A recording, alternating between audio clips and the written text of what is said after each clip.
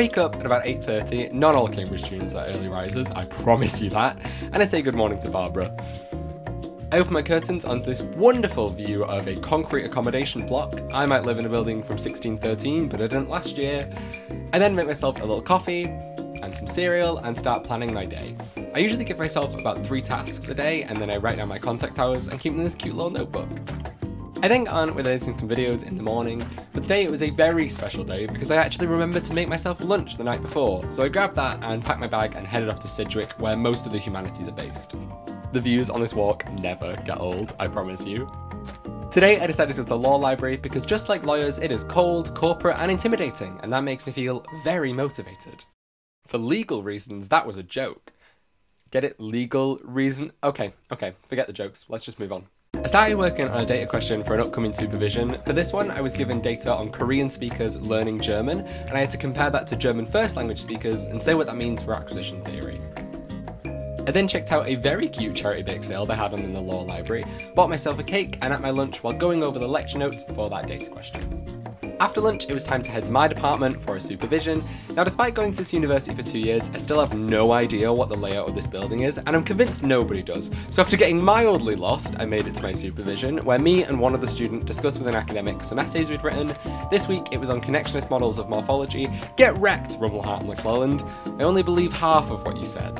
Right afterwards, I headed straight to a lecture which was conveniently next door. Now, most of our lectures are an hour long, but this one was 2 hours, and so despite the topic being opacity, I have no idea what that is because I tuned out halfway through.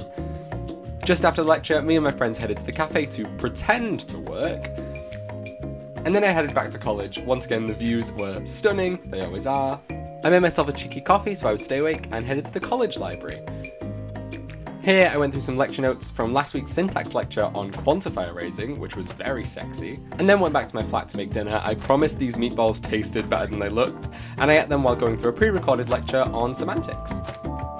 I then snuggled into bed and went straight to sleep. That was a violent lie.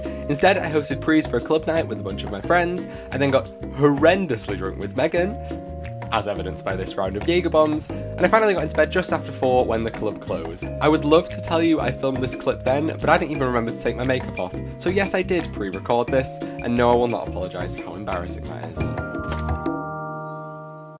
And that's what a day in the life of a Cambridge University student actually looks like. I'm a second year no, I'm a third year student now.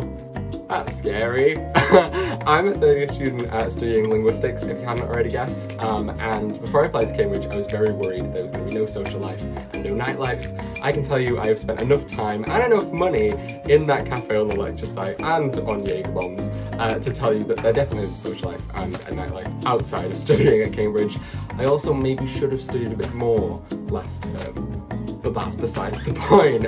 If you want to know anything more in depth about what it's like to be at Cambridge, I do videos every week, allegedly, on this channel, but every moment of my life in Cambridge is documented and will be on this channel eventually when I get around to it, so feel free to check out my other videos. If you want to know anything in particular, any specific questions or specific topics, feel free to comment them and give you a comment back, or I can make a whole video on it when I find the time and the motivation to do this channel properly. But I hope you enjoyed, I hope it was informative, and hopefully I'll see you in another video. But thank you for watching, bye!